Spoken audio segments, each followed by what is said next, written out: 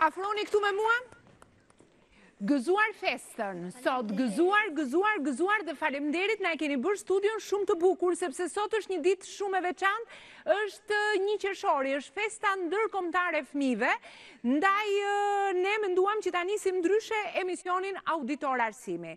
Sot gjithë Tirana, po jo vetëm Tirana, pothuajse të gjitha rrethet e Shqipërisë kanë qenë të pushtuar nga emocione shumë të bukura të fëmijëve të gjithë shkollave të Republikës së Shqipërisë. Sepse, ashtu sikur se dihet, festa ndërkombëtare e fëmijëve është dita ndërkombëtare më saktë e fëmijëve është shënuar në vitin 1925 në Shtetet e Bashkuara të Amerikës nga Organizata e Kombeve të Bashkuara, por njëkohësisht është shënuar edhe nga një konsul kinez në San Francisco, i cili i mblodhi të gjithë fëmijët në një aktivitet shumë të rëndësishëm dhe paralelisht në të njëjtën ditë vendosesh për të drejtat e fëmijëve, por ndryshe nga të rriturit, fëmijët nuk reagojnë për të drejtat e tyre në ditën ndërkombëtare të fëmijëve me protesta, por pikërisht reagojnë duke festuar, për na treguar të gjithë neve, të rriturve, prindërve, mësuesve, të gjithë komunitetit, që ditët e tyre duhet jenë vërtet shumë të bukura, të lumtura, ashtu sikur se ata kërkojnë dhe festojnë. Ndaj ne kemi nisur ditën e sotme me një kërcim shumë të bukur realizuar nga nxënësit e klasës së 3 dhe të 4 të shkollës 9 vjeçare Kongresi i Manastirit. Një duartrokitje për këta fëmijë të mrekullueshëm, një duartrokitje për stafin e shkollës Kongresi i Manastirit, për drejtoreshën Luiza Myrta, e cila na mbështet gjithmonë, por mbi të gjitha, për një nxënëse të talentuar të gjimnazit Partizani, e cila ka bërë rolin e koreografes. Një duartrokitje për Inën, e cila ka punuar jashtëzakonisht shumë bukur. Nuk kishte si ndodhte ndryshe, ne vërtet e filluam me një emocion të veçantë në ditën e një qershorit, por tema për ditën e sotme do të jetë motivimi i mësuesve.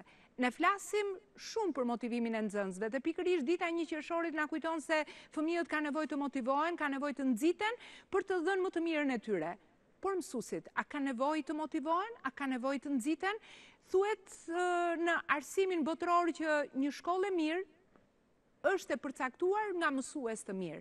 Por që të kemi mësues të mirë dhe që të kemi një hierarki vlerash, çdo mësues ka nevojë që të motivohet. Përpara se t'ju njohim me personalitete të ftuar sot në studio me të cilët ne do diskutojmë, le të ndjekim kronikën pse është i nevojshëm motivimi i mësuesve dhe me çfarë mësuesish dhe me çfarë kontributesh ne i kemi shkollat tona. Ndjekim kronikën dhe kthehemi në studio.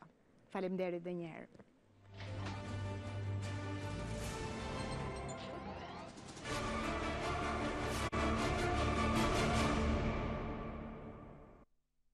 Tashmë që po vjen fundi vitit shkollor dhe ne kemi folur gjatë për vlerat, punën, arritjet, motivimin dhe problemet që lidhen me nxënësit, kuptojmë se her pas here kemi lënë pak pas dore figurën e mësuesit.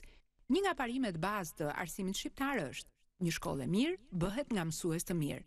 Siç dihet, mësuesia lidh dhe bashkon pasionin me njerëzoren. Tek ne ka jo pak mësues ku pasioni për profesionin dhe njerëzoren shkrihen me njëra tjetrën deri në sakrificë. Dhe kjo sakrificë nuk ka se si të mos përcillet dhe të bëhet pjesë organike e nxënësve të tyre.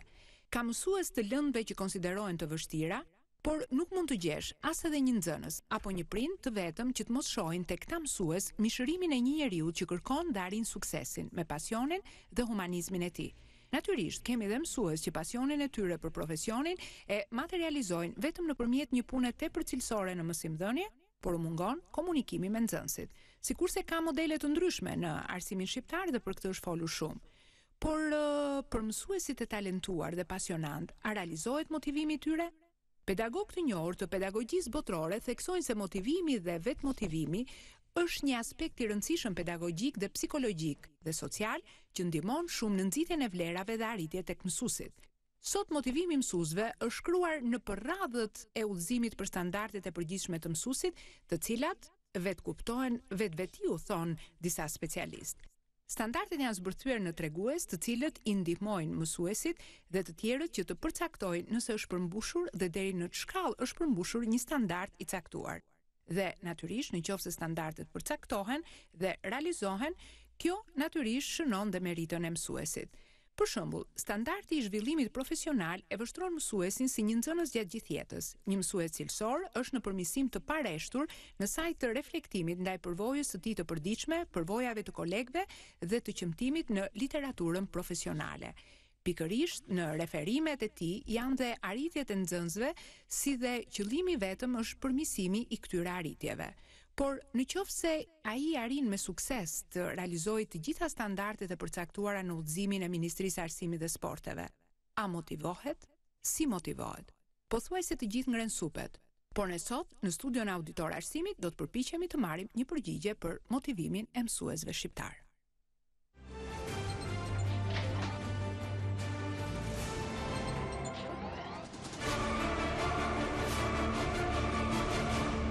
Ja pra jemi kthyer në studio, ne do të ndalim për diskutuar pikërisht për motivimin e mësuesve tani që po vjen edhe fundi i këtij viti shkollor.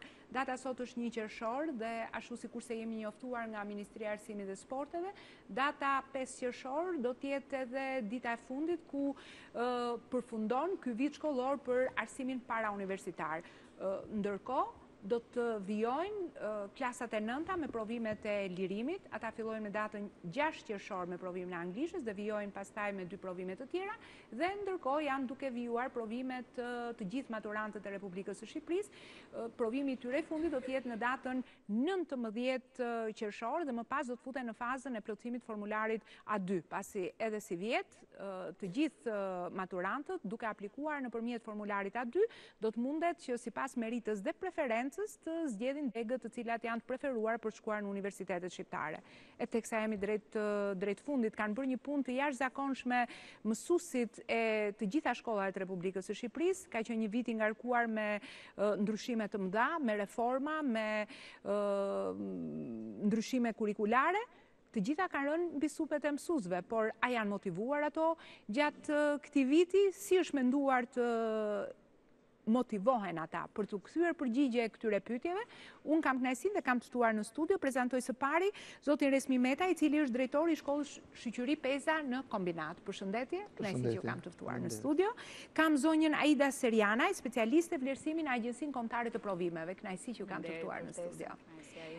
Vijoj me zonjën Anila Spao, ju jeni drejtore e shkollës Adzef Plumbi. Najsi që ju kam të ftuar në studio. Vijoj me zonjën Fatmira Sinani, ju jeni drejtor e shkollës Sherif Dervishi Budull. Juve ju kap rrethi në mos gaboj apo jo? Qarku i Durrësit, por rrethi i Krujës. Zyra Arsimore e Krujës. Ne her pas here përpiqemi që të marrim nga qarku i Tiranës, nga qytetet ndryshme të Shqipërisë, sepse fundit ne jemi vetmi emision arsimi në televizionin publik shqiptar, por shkolla nuk bëhet vetëm në Tiranë, po bëhet në gjithë Shqipërinë. Dhe sa mundemi i përfshijmë të gjithë shkollat, mësuesit dhe drejtuesit. Dhe prezantoj këtu zonjën Anila Barxho, ju jeni mësuese fizike në shkollën Adzef Plumbi. Najsi që ju kam të ftuar në studio. Kam nxënës shumë të mirë, gëzuar festën e 1 qershorit, ju vini nga shkolla Shoqëri Peza, apo jo? Kënaqësi që ju kam të ftuar në studio, buzëqeshjet tuaja na e bëjnë ditën edhe më të bukur dhe emisionin edhe më të bukur. Gjithashtu kam nxënës, i kam pak më të rritur, po kam nxënës dhe mësues që vinë nga shkolla Sherif Dervishi Budull. Kënaqësi që ju kam të ftuar në studio, është herë e parë dhe shpresoj që të mbetemi të kënaqur për të vijuar bashkëpunimet, natyrisht duke pritur vitin e ardhshëm, apo jo, sepse tashmë shkolla po shkon drejt përfundimit. Unë dëshiroj të di së pari nga drejtorët e shkollave.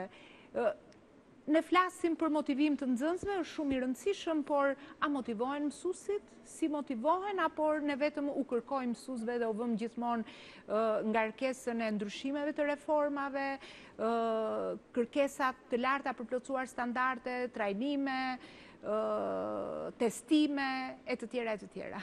Atëherë është shumë e vërtetë kjo që thoni ju, sepse mësuesit kërkojnë një motivim shumë të madh për punën që bëjnë, të palodhur, të përkushtuar me fëmijë gjatë gjithë jetës dhe marrin vetëm kritika, marrin vetëm në një lavdërim nga shoku ose nga drejtuesi, por stimull material dhe moral asnjëherë këto kohë të fundit.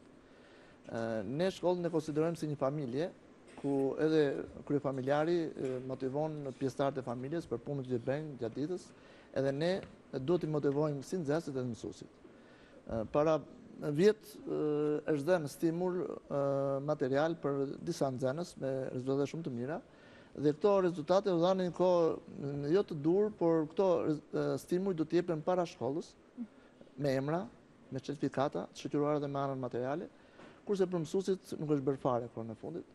Unë si drejtues në këtë shkollë shoqëri pjesa, motivimin tim e kam vetëm me fjalë, me respekt, me faleminderit, me buzëqeshje, por mësuesi ka nevojë të motivohet çdo çast, çdo minutë, çdo kohë që ai punon për krah nxënësve dhe për krah kolegëve të tjerë. Motivimi nuk mund të jetë vetëm për rezultatet e mira të mësimeve, por motivimi mund të jetë edhe për mbajtjen e klasës kujdesari.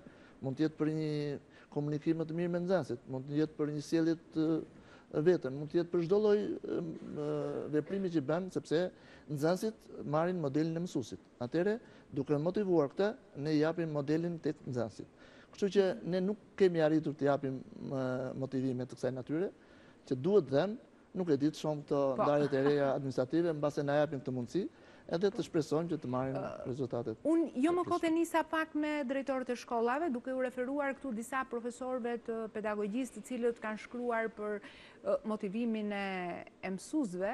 Ata kanë thënë se në një kohë që po kalojmë, ku ka ndryshime të shpeshta në programe, natyrisht kushte nga njerë jo të mira në për shkollat të ndryshme të Shqipërisë, kanë probleme ekonomike, diku kanë probleme infrastrukturore, pra ka një ngarkesë shumë të madhe në realitetin shqiptar. Ne shpeshherë bëjmë publike kushtet familjare në cilat janë fëmijët, rrethanat në cilat ato rriten, po asnjëherë nuk kemi hyrë se në çfarë kushtesh janë mësuesit. Dhe ata theksojnë se drejtorët e shkollave ndikojnë në zbutjen e këtyre problemeve me vëmendje ndaj mësuesit, vlerësimin, marrin në konsiderat të mendimet dhe qëndrimet të tyre, duke nxitur sa të munden motivimin e mësuesve. Mua më vjen mirë që është ky vlerësim nga ana e mësuesve, sepse është ajo pjesë aq e rëndësishme e punës së tyre, jo thjesht si profesionist, por si mision që ata kanë në edukimin, formimin e brezave, jo në aspektin akademik, por edhe të qytetarit të së nesërmes. Është e vërtetë që në realitetin ton ata punojnë në kushte jo shumë komode, që do të thotë ka mungesat të infrastrukturës, siç e tham, ka ndryshime të reformave dhe të programeve të tyre gjatë punës, por ajo që është shumë e rëndësishme, jo vetëm për profesionin e mësuesit, por në çdo profesion është motivimi.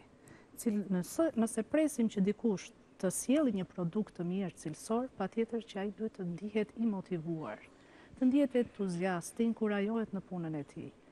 Por ne është ajo që kemi në dorë dhe është e thjeshtë, është fjala, komunikimi me ta. Është vlerësimi i asaj çka bëjnë në të përditshmen e tyre.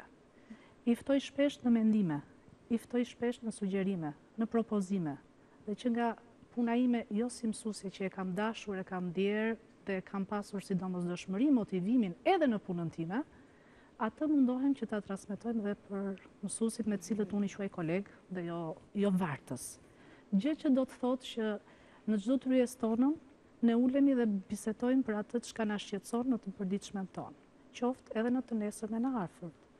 Dhe janë të ftuar të japin mendimin, të bashkëveprojnë, të marrin vendimet ata dhe më pas unë të shkoj pas mendimit të tyre dhe mendoj se kështu jemi ajo që tha dhe kolegu familja e vogël me hallet tona, por që zgjidhjet i marrim dhe i bëjmë bashkë.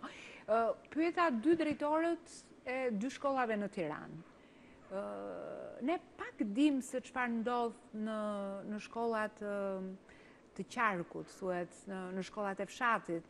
Kryesisht i bëjmë prezent në kronikat tona kur kanë probleme infrastrukturore, probleme me fëmijë që kanë nevojë, por asnjëherë nuk kemi hyrë me kamerën tonë se çfarë ndodh brenda mureve të një shkolle, ashtu sikurse është shkolla juaj. Mua më kanë thënë që bëhet një punë shumë e mirë. Është e vërtetë. Edhe shkollat e fshatit funksionojnë normalisht si gjithë shkollat e tjera, në bazë të legjislacionit, me ambiente të rregullta, të pastra, me një staf pedagogjik të kualifikuar, siç është shkolla ime konkretisht. Shkolla jonë ka një staf pedagogjik të kualifikuar, të arsimuar, të specializuar, me të gjitha mësuesit sipas profileve, lëndëve, përkatëse që japin, bën një punë, sakrifikojnë, sepse vetë kushtet janë jo themi realiteti si në përqytete, por gjithsesi me punën e tyre, me vullnetin me përkushtimin, me disiplinën që kanë, me dëshirën dhe pasionin që kanë për mësimdhënien, kanë arritur që të arrijnë suksese shumë të mira në procesin e mësimdhënies, por dhe në fushën e edukimit, sepse shkolla, siç e thanë dhe kolegët, nuk është vetëm mësimdhënia, por është edukimi për aftësitë fizike, mendore, kulturore të një brezi të ri që ne kemi për ta edukuar dhe për ta mësuar. Ju mësuesit i keni të zonës apo vinë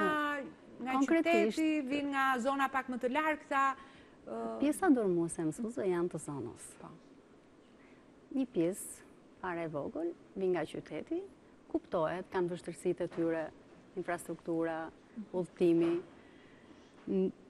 por gjithsesi ajo dëshira që kanë i ka bërë dhe ajo mbështetja që kanë gjetur në atë komunitet, në atë shkollë ku janë, si dhe mbështetja e gjithë kolektivit edhe nga ana e drejtorisë, dihet vetëm me fjalë, me falenderime, me përkrahje, me inkurajim, duke diskutuar dhe biseduar dhe ballafaquar çdo mendim, çdo ide, çdo problem, diskutohet si një familje e vogël, sepse ne jemi edhe shkolla të vogla, me pak mësues, dhe jemi tamam ajo familja e vogël, ku çdo problem, çdo shqetësim, çdo sukses pasqyrohet dhe bëhet i njohur për të gjithë mësuesit dhe për të gjithë edhe nxënësit.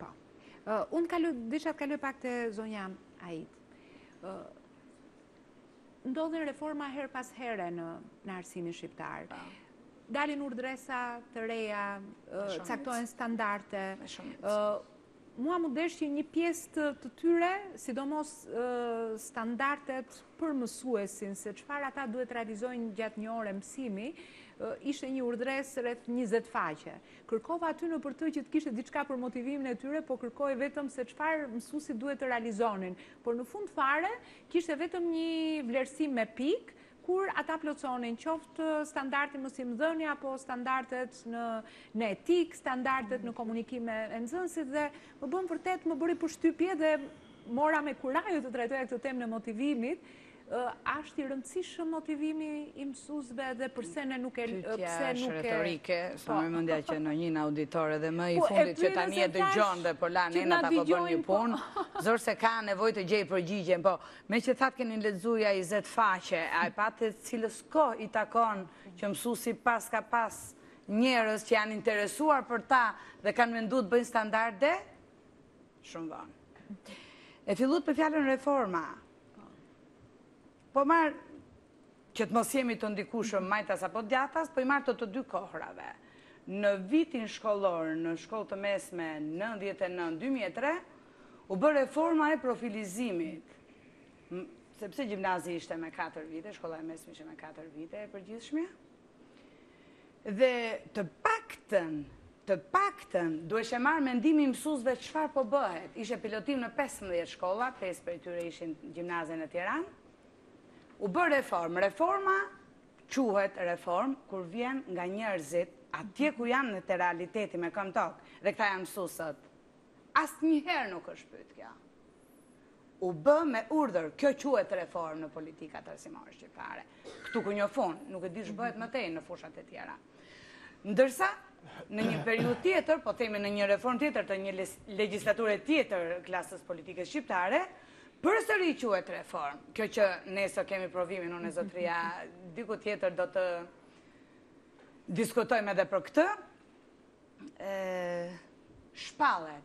E ka filan vënd përvoj, kanë korrur suksese, kanë bërë këtë dhe këtë, dhe i sjellin të dhënat vërtet shumë të përvojave pozitive, po në cilin realitet e bjen. Sa janë këta mësues përgatitur dhe si janë ata pro, kundër, abstenojnë apo jo për këtë reformë. Por të mos shkru pasaj të alter tekstet të tjera që janë reforma, po që pasojat janë gjithë ke këta njerëz që juve pyesni me të drejtë dhe kolegët me të drejtë thonë, aj sa kemi ne mundësi ti motivojmë një certifikat, të kanë dhënë edhe pra të ka nevojë. I rregulluar apo jo me ligj si profesion, ju a garantoj që është nga më, jo i vetmi, nga më idealistët. T'ju jap një shembull të vogël, nuk do doja të dal këtu, po të tre parafolësit kanë përshtypjen se e prekën. Çfarë motivimi materiali japon mësuesit? Motivim për një punë suksesshme, kurse unë po ju them, mësuesit bashkëpunëtorë të maturës shtetërore, në 12-ën autor nuk janë paguar dhe sot që flasim. Mësuesit korrigjues autor bashkë të 2013-s nuk janë paguar, por edhe është folur. Për një gabim që po të hymë këtu nuk e di sa puntata do të i siguronim emisioneve humoristike dhe tragjike, se jo dramatike, se tragedi Mamadon, ai po themi çik egzagerimi, i problemi duke parë jetimin e tyre, dhe prap vinë me të njëjtën ngadishmëri punojnë. Me të njëjtin idealizëm për ata fëmijë që janë atje dhe presin. Për atë një qershor që sot anë mbajnë gjithë fëmijët e festojnë. Po rangu ku përflasun janë pak më të rritur, po sa kohë nuk janë 18 vjeç, mund mos festoj shumë një qershor, po me ligj janë me ligju takon të festojnë. Jo e nevojshme, por më shumë se e domosdoshme ti motivosh mësuesat. Unë fakt jo pa qëllim me mora çështjen e motivimit, sepse më bëri përshtypje duke ju referuar një reforme të madhe që ndodhi në Shtetet Bashkuara të Amerikës rreth viteve 83 vijoi deri në vitet 89, u pan të njëjtat problematika që ka arsimi shqiptar sot. Me mësues jashtë profilit, me probleme që ne kemi në zona të thella me mësues të lëndëve kryesisht natyrore, të matematikës, fizikës e tjerë, dhe u pa që kishte vërtet probleme përsa i takon pagesës. Dhe në qoftë se do të bëjë një reform, u vu theksi pikërisht tek motivimi i mësuesve dhe motivimi nëpërmjet pagës. Kjo ndodhte në një kohë kur Shtetet Bashkuara të Amerikës i duhet të paguanin 1.4 milion mësues në vitin 1982 dhe për të kryer reformën do të arinin në 1.9 milion mësues në vitin 1995 që do të përfundonte kjo reformë. Në kohën që nisi reforma, u pa që pagat e mësuesve më të larta ishin në Alask dhe shkonte paga mujore ishte $3.200, ndërsa paga më e ulët ishte në Minnesota me $2.500. Dhe ndërkohë pa që hap pas hapit mund të kishte një vlerësim dhe një rritje graduale me një rritje graduale të numrit të mësuesve. Pra, krahas së reformës u pa dhe ky lloj motivimi. Ne flasim gjithmonë për reforma dhe nga ana tjetër besoj se reforma në pagat e mësuesve apo jo pothuajse kanë kaluar pa u prekur. Ndaj, në qoftë se ne nuk kemi këtë lloj motivimi për sa i takon anës monetare, atëherë kam bindjen që gjithë përgjegjësia bie brenda shkollës për të parë se si mundet domethënë të krijojnë kushte mësuesve që të përballojnë gjithë këtë lloj ngarkese. Nuk di për shembull, ka një mekanizëm vetë drejtorët e shkollave për të matur si thua cilësinë e një mësuesi? Atëherë ne jemi në pozita shumë të vështira këtu të flasim se do flasim para mësuesve dhe na dëgjojnë gjithë ata. Po ne nxjerrim 3-4 mësues në vit në pension, edhe nuk kemi mundësi të japim një certifikat aty. Po ne motivimi jonë është ai që i themi do të bëjmë drek falënderimi, edhe ai është kënaqur me kaq. Ose mësuesit në përgjithësi janë të kënaqur me një tuf lule që çojnë për 7 marsin dhe presim me kaq kënaqësi sa është dhurata më e çmuar për ta. Prandaj motivimi duhet do të jetë edhe për shkollat, edhe për mësuesit, edhe për nxënësit për gjitha me radhë. Ne kemi nevojë të motivohet një shkollë ka rezultate të mira. Ne nuk po dëgjojmë të thuhet kjo shkollë ka rezultate të mira. Edhe ne të shkojmë marrim përvojë tek ajo që të arrijmë sukses atë. Ne nuk po themi një mësues ka rezultate shumë të mira ta shohim atë mësues, ta hapim përvojën e vet. Nuk i kemi këto. Atëherë këto duhen që të vijë dhe mësuesi tjetër, të marrin shembull nga ai dhe ai të motivohet në vitin tjetër ose në kohë të mëvoshme. Pra ne jemi shumë në dilemë për këtë punë dhe motivimi jonë është kaq. Faleminderit që bëre punën. E bëre shumë mirë, e bëre kaq e tjera me radhë.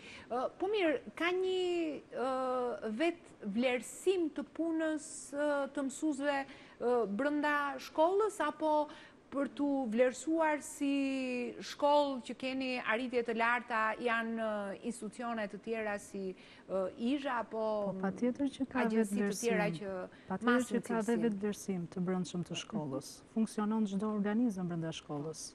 Flasim për motivimet materiale, unë mbështes edhe parafolsen dhe kolegun. Ky është realiteti shqiptar që do të thotë këta mësues punojnë në një situatë kaq të vështirë dhe e përmendëm edhe përpara, por nuk do të thotë që gjithçka të mohohet në punën e tyre.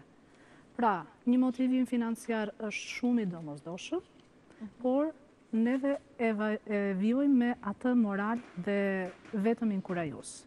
Dhe vetë vlerësimi brenda shkollës shihet në marrjet e mendimeve, të sugjerimeve, në ekipet lëndore, në trajnimet që ata marrin përsipër për kolegët brenda vetes së tyre, në rezultatet, në gjithë realizimin e projekteve brenda shkollës, si kurikulare, ashtu dhe ekstrakurrikulare, që do të thotë asgjë konkrete financiare dhe kënaqësia e të gjithëve është ajo që ja dolëm dhe kësaj radhe. Arritëm dhe këtë ta përballojmë. Ne jemi ndër shkollat pilot që kemi marrë përsipër dhe kurrikulun e re dhe punojmë në një situatë me shumë përgjegjësi, me shumë seriozitet dhe unë dua të gjej rastin të falenderoj gjithë mësuesit e shkollës time për atë përkushtim gjatë gjithë këtij viti mësimor, duke mbajtur përsipër gjithë reformën, ndryshimin e kurrikulës, në kushtet që ata vetë po e përballojnë me gjithçka. Kështu që unë duhet të kaloj pak po tek mësuesja të zonja Anila. Anil, unë di që dita e një mësuesi është shumë e ngarkuar. Që në mëngjes kur nis dhe deri në mbrëmje përgatitje ditari, janë shtuar shumë ngarkesa apo jo të një dite të mësuesit. Më bëri përshtypje shpreha juaj tek inserti që ndoqëm që mësuesi është nxënës i përjetshëm. Kështu që përcaktuar të standardet. Dhe është vërtet nxënës i përjetshëm. Edhe një nxënës i mirë mund të harojë një ditë a bëj detyrën ose anashkalon ose është pa qef, mësuesi po haroj atë ditarin të nesme në mëngjes do i pushoj zemra derisa ta ketë në rregull, sepse është pjesë e punës së tij. Fillojmë të matemi nga gjëra që janë rutinë, që normalisht nuk është se ajo është taksative dhe na përcakton ne as ndërgjegjen e orën e mësimit, as cilësinë e orës së mësimit, por që duhet të jetë një standard që duhet zbatohet nga të gjithë dhe që normalisht duhet të jetë perfekte. Kjo tani ka të bëjë dhe me ndërgjegjen e personit, se sa ai do ta zbatojë. Dhe këtu fillojmë të diferencojmë edhe ata që e bëjnë për pasion, që e bëjnë se e ka një punë që duhet ta bëjë, që e bëjnë se s'kan se ku ta gjejnë veten në një pozicion tjetër, dhe detyrimisht që s'mund të futen të gjithë në të njëjtin vlerësim. Mendoj se lind nevoja me zgjuarsi që të gjesh atë detajin pozitiv dhe t'ia bësh të qartë se cilit prej këtyre kategorive. Ai që është i pasionuar dhe që ka talent, s'ka nevojë që t'ja vësh në duke sepse ka pjesë të brendshme. Kam përshtypjen sepse duhet stimuluar kjo pjesa tjetër që në këto kushte të vështira që ne jetojmë me këtë ngarkesë që kemi gjatë ditës, pa diskutim ta kemi dëshirën deri në fund që ta përballojmë me sukses. Kështu që brenda të gjitha këtyre duhet të kesh zemër të fortë, duhet të kesh dëshirë të madhe. Është ai pasioni për fëmijët që vërtet ti merr të vegjël, i merr si ata bukuroshat aty dhe normalisht nuk ka gjë më të bukur se sa të kaloj fëmijëria para syve dhe ti nga viti në vit të shikosh që ke edukuar, ke lënë gjurmë, secili prej nxënësve tan ka modelet e tyre, siç kemi ne modelet e mësuesve tan. Unë dhe sot i kam para syve disa mësues shumë të talentuar dhe ka raste në orën time të mësimit që më kujtohen pjesë të veçanta që nuk kam për të shlyer nga kujtesa dhe shpresoj që kjo të ndodhi dhe me brezat tona. Që të paktën të lëmë gjurmë duke filluar që nga pjesa e mënyrës se si komunikojmë, si vim, si paraqitemi në klasë, me thënë që ata të kenë një model, nëse nuk e ka në familje, ka shumë probleme sociale, ta gjejnë në shkollë, të gjejnë ngrohtësi. Dhe kjo pastaj ndikon shumë pozitivisht në pjesën profesionale të mësimit. Mua më vjen mirë që sot kam drejtor shkollash, kam mësues, kam specialist të ftuar në studio, sepse vëmrej që sa herë që ne flasim për reforma, nisemi nga cilësia që shihet ose matet në arsimin shqiptar dhe thuhet që ne kemi një cilësi të dobët. Por në parimet pedagogjike, apo jo thuhet se përpara nisim të vlerësojmë, të evidentojmë vlerën dhe pastaj fillojmë tek vërejtje të evidentim problemeve. Kurse ne më duket i motivojmë mësuesit në thonjza duke u evidentuar gjithmonë gabimet dhe problemet. Gjithnjë të metat. Jo duke bërë të qartë arritjet, por mos shikoj që gjithmonë më duket sikur mësuesit kanë një gisht të drejtuar apo jo. Janë në shënjestër.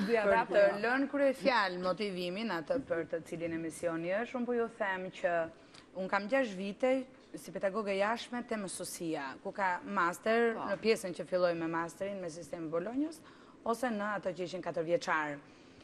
Me sistemin merit preferenci u përmendët, që shkojnë kandidatët për student, rrallë, po shumë rrallë ndodh, unë nuk harroj të pyes, nuk harroj as të maj shënim, që studenti ta ketë patur preferencë të parë është tepër rrallë, është Guinness, brenda, po e them në kuptimin figurativ Guinness, por mund të jetë nga e 5-a, e 6-a ose nga fundi preferencë dhe me një mesatare, këtë ja kërkoj shumë në mënyrë konfidenciale, ose në detyrë sipër, ose në të folur sipër, ose pushimeve, të leksioneve apo seminareve, dhe janë shumë dobët.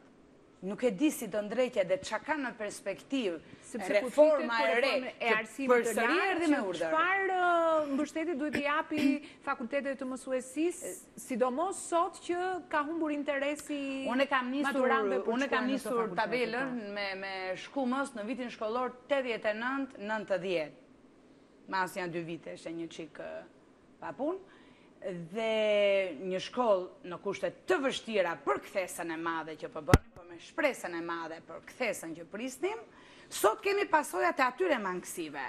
Sot i kemi mangësit, më vjen keq ta shpreh, kanceroze, metastazet e të cilës nuk aksept Arsimit që nuk i shoh. Shpresën e kanë të madhe të rregullohen.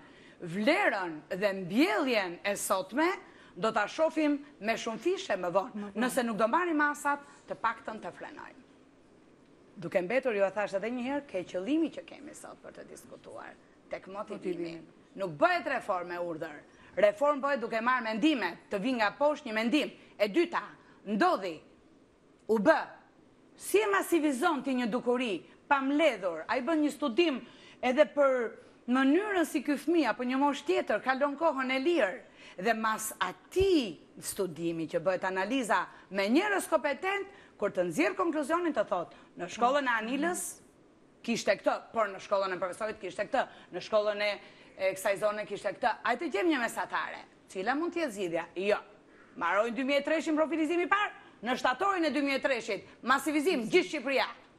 Me gjithë metat, ato letra asnjëherë s'kam përtuar t'i shkruaj. Badje nga njerë kam bërë me hyrjen, e bindur që do mbetet në sirtarët tuaj, po marr mundimin të shkruaj për hir të atij brezi që pret, e të tjerë. Shpresojmë se po duken cicërima, zëra, për më mirë shumë shpejt, as për të dorë të kitur nuk jam, as për të bërë pesimist nuk jam. Por me qenë se ju e prekni dhe sa ju ndërtojnë i më flisni për reformën, po ju them, jemi lodhur, por nuk dorëzohemi përballë fëmijëve, jemi lodhur duke ndryshuar rregullat në mes të lojës. Unë në fakt artikuloj pjesën e reformës duke kuptuar se çfarë ngarkese ka mësuesit dhe brenda kësaj ngarkese ne kemi nevojë që të krijojmë një hierarki vlerash nëpërmjet motivimit. Dhe tani ka mbetur vetëm nëpërmjet një vetë motivimi që bëjnë apo jo. Kush mendoni do t'i krijojë? Se dëgjova edhe një herë, por mendova që është kalim i thjeshtë. Kush pretendoni do t'i krijojë, ose si e keni idenë asaj që keni lexuar apo shprehni të krijojmë një hierarki vlerash? Por mu mësuesit i kanë vlerat. Nuk përjashtoj jo vlerat, si në mjekësi, si në drejtësi, si në çdo fushë, si dhe brenda fisit. Jo të gjithë i kemi edhe fëmijë. Por, po them për përgjithshme. Kur pyeta tek krijimi i hierarkisë së vlerave, ju referova disa studimeve pedagog të Fakultetit të Shkencave Sociale dhe kryesisht në degët e mësuesisë, her pas here bëjnë anketa me student për t'i pyetur për mendimet që ata kanë pasur. Po, sepse aty ka një pjesë madhe të mësuesve. Sepse një pjesë e studimeve, që studimet që bëhen në nivelin bachelor, po jo, edhe i katedra e pedagogjisë është në fakultet. Është pikërisht edhe shpesh herë në mendimet e tyre të publikuara ka edhe mësues që kanë mbetur në kujtesën e tyre për kontributet të jashtëzakonshme, për pasionin e madh, por kanë edhe mësues të cilët kanë krijuar. Atë ti promovojmë këto vlera dhe ti ngrenë sa më larg. Prandaj është tema e motivimit. Se për të krijuar për mësuesit, sipas mendimit tim, mësuesi punon, vetë motivohet, vetëm se si të lë gjurmë të brezi, të nxënësi. Një qëllim. Këtë qëllim, ky është misioni që udhëheq mësuesin. Ndërsa për motivimet të tjera që do vinë nga lart apo do bëhen nga drejtoria, siç e tham, janë thjesht vetëm llafe As letra nuk i bëjmë, as certifikata nuk i bëjmë. Ja, unë kisha një certifikata është më së thjesht. Nuk është një mund, është një mekanizëm, edhe atë nuk e bëjmë dot. Nuk ka pse ne ta përmendim që është e pamundur. Të flasim realisht. Ajo në të përditshme na vlen komunikimi. E bëjmë neve si drejtori shkolle, por që barabartë i vlerave, motivimi i mësuesve të rinj, për inkurajim se kanë marrë përsipër atë mision, eksperiencat të transmetohen. Pse jo? Ata po i ftove si kolegë, si shok, si miq, gjithçka e bëjnë. E kisha në këtë linjë. Unë në shkollën time kisha 2 mësues që dolën në pension. Edhe i bëm ne si drejtori, si kolektiv, i bëm të gjitha nderime, por nga lart asgjë s'kishim. Themi të vërtetën. Prandaj janë dhe këto emisione. Për këta nga lart, edhe për ata mjek, edhe për ata gazetarë, edhe për ata politikanë, të gjithë dalin nga duart e mësuesve. Edhe këta do të kujtohen për këta. Dhe këtë motivim do bëhet të tha zonja aty që të kërkohet nesër që të ketë cilësi në arsim dhe cilësia do të arrihet duke i dhënë motivimin. Dhe ai të kërkojë për arsimtar nesër. Sepse kërkesat për arsim mbeten në fund fare. Nëse mbetet pa të, shkon në shkollë. S'ka motivimin. Ne na vinë mësues të papërgatitur. Dhe do të punojmë me ata të arrijmë rezultate. Ne na vinin mësues nga politika. Shqyqyrë Zotit po shonë që nuk po kërkohet nuk do të ndryjë politika, e vetëmja shkencë ose fush që nuk do të ndryjë politika është arsimi. Leret punojnë mësuesit. Motivoje, leret punojnë sepse është po rrit një brez të arshëm, po rrit politikan të arshëm, po rrit mjek të arshëm, po rrit të gjithë ta dalin nga dora e mësuesit. Prandaj duhet ky motivimi që japim ne sot. Jo pa qëllim e preka dhe ne do të shohim tani një kronik që e kemi përgatitur, por dëshiroj vërtet ta prek këtë çështjen e sa i rëndësishëm është motivimi që shumë shtete europiane, por natyrisht edhe në Shtetet e Bashkuara të Amerikës e kanë realizuar, sepse nëpërmjet këtij motivimi, kur kanë vënë motivimin financiar, ata kanë vendosur disa standarde dhe brenda vitit sikudo ndos, sikurse kanë nxënës që kanë arritje të shkëlqyera gjatë vitit, kanë dhe ato të cilët nuk i kanë realizuar standardet për x apo y arsyesh. Ka penalizime, por në fundit kështu dhe motivohet të rritë përgjegjësinë dhe futet konkurenca, kurse kështu kam bindjen sikurse humbet konkurenca. Mbeten të tërë një lloj, dhe ai që punon dhe ai që s'punon. E vërtet. Por kur flasim për mësuesin, ne kemi të lehtë ta kritikojmë, por në fundit vërtet në qoftë se ka një mision, ashtu sikurse është misioni i mjekut, është misioni i mësuesit. Dhe në qoftë se shpesh herë mund t'i dihet një mjeku që ka shpëtuar jetën e dikujt, ka shumë mësues që ndoshta janë anonim, se sa jetë njerëzish kanë shpëtuar nga ana emocionale, i kanë ndërtuar personalitete që kanë arritur suksese. Në një nga organizatat të rëndësishme ndërkombëtare, siç është UNESCO-ja, në vlerësim të figurës së mësuesit, ka caktuar një datën 5 tetor si ditën ndërkombëtare të mësuesit. Por UNESCO ka kërkuar që ashtu sikurse mjekët kanë urdhrin e Hipokratit, të ketë edhe një urdhër për mësuesin. Dhe vërtet kanë caktuar një profesor Dotrens, i cili ka hartuar betimin, mund ta quaj betimi Dotrens, po quhet si betimi Hipokratit për mësuesit. A njihet në Shqipëri, a zbatohet? Unë kam bindjen se në Shqipëri veprohet me zëmër, me pasion dhe përtej mundësive të tyre që kanë mësuesit. Por ne do ta ndjekim pikërisht këtë formulë të betimit të mësuesit, të formulës që i nxit dhe i motivon mësuesit, dhe do kthehemi në studio për të diskutuar, që vërtet është një nga temat më të nxehta siç është motivimi i tyre. Ndjekim materialin dhe kthehemi në studio.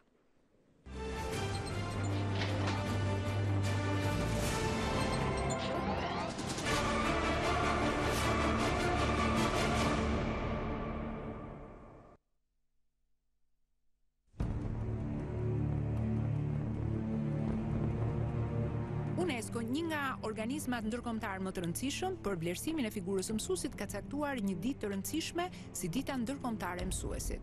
Nisur nga mjekësia, ajo formuloi nëpërmjet një profesori të njohur, profesor Dotrens, një model betimi solem, siç bëjnë mjekët me betimin e Hipokratit. Ja se cili është teksti i këtij betimi. Do ta kryej detyrimin tim me ndërgjegje dhe krenari. Nxënësit e mi nuk do të jenë vetëm nxënës, por edhe fëmijë, dhe kur nuk do të harroj që për fatin e tyre edhe vetë do të mbaj një pjesë të përgjegjësisë. do ta mbrojë me të gjitha mjetet ekzistuese nderin e profesionit të mësuesit. Kolegët e mi çdo herë do të jenë edhe miqtë e mi. Në bashkëpunim me ta do të përpiqem që vazhdimisht të kryej veprimet e shkollës në kuptimin efikas të njohjes në të gjitha të drejtat në edukimin dhe barazinë sociale në arsim. Këtë betim solem e jap plotësisht në mënyrë të lirë dhe me nder.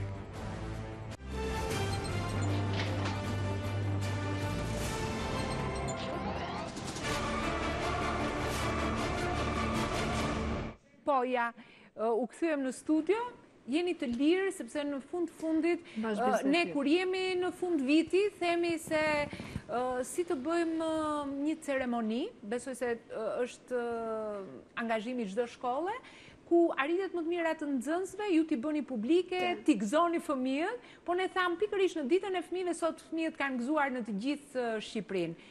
Por gëzimi tyre është i bashkalidur edhe i bashkëngjitur me gëzimin e mësuesve dhe ne thamë që sot doja të bëja një ndërhyrje këtu me qenë se mbetëm te motivimi. Kam lexuar në Facebook, duke qenë se është një nga mënyrat ku njerëzit socializohen më shumë dhe nëse përdorë shëndetshëm është një mënyrë shumë e mirë, informacioni edhe ngritje morale në një farë mënyre. Kam lexuar që juristët dhe mjekët në Gjermani kërkonin Merkelit që t'ju ngrinte rrogën. Dhe një përgjigje e bukur, kuptohet duhet jetë metaforike, nuk e di sa e vërtet është, unë s'mund t'ju pagua një lloj me mësuesit që ju kanë mësuar juve. Dhe nëse do të referohemi këtij shteti që mbahet nga shtetet, po themi me të ardhura më të larta, me politika sociale, me arritje nga më cilësore, normalisht se mos ta fillojmë ta marrim këtë modelin, pra ti marrim modelet gjitha, po ta marrim dhe këtë modelin e vlerësimit se ta provojmë njerë, do na eci mirë, duke i futur gjithë këto ngarkesa mësuesi, po dalta ata shohim dhe në këtë pjesën që ai ka vërtet jo të ndihet mirë me gjitha ato fjalë të bukura, me gjitha ato ngarkesë që i vëm, me gjitha ato sprova që merr me veten. Drejtoresha sapo e tha, ne si vjet jemi përballë me një projekt pilot që na është dashur, unë me sinqeritet jam shtrirë në darkë pas një ide për të bërë atë orën e mësimit dhe jam ngritur të nesme në orën 6. Më ka lindur ideja, kam filluar ta krijoj modelin e ditarit dhe e kam përfunduar gjatë orës së mësimit sepse dhe ky lloj i mësuar me kompetenca të del shumë më mirë kur ti arrin e prek dhe e bën reale pastaj kur e ke realizuar me nxënësit.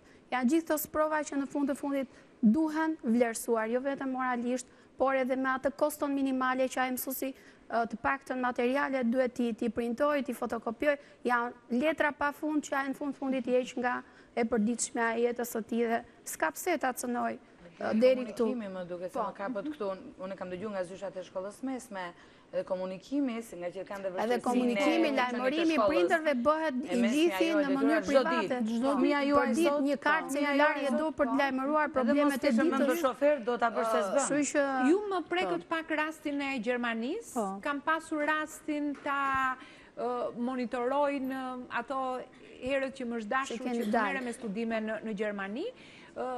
Bota e jashtë funksionon në mënyrë korrekte, përcakton standardet, ka ngritur institucionet që kontrollojnë standardet dhe rrisin përgjegjësinë tek punojësi që në qoftë se ti realizon standardet, natyrisht motivohesh për këtë pak dhe shumë përfitime të tjera që ke. Në qoftë se ti do të gabosh, bashkangjitur janë nisur dhe penalizimet. Unë kam bindjen që mungesa e këtij lloji motivimi sheshon nganjëherë dhe problemet dhe ne mbetemi në këto nivele, nuk e di në qoftë se nivel. Apo jo, nuk e di profesorit do dëshiroja të merja mendime dhe nga mësuesit e tjera, por profesorit po.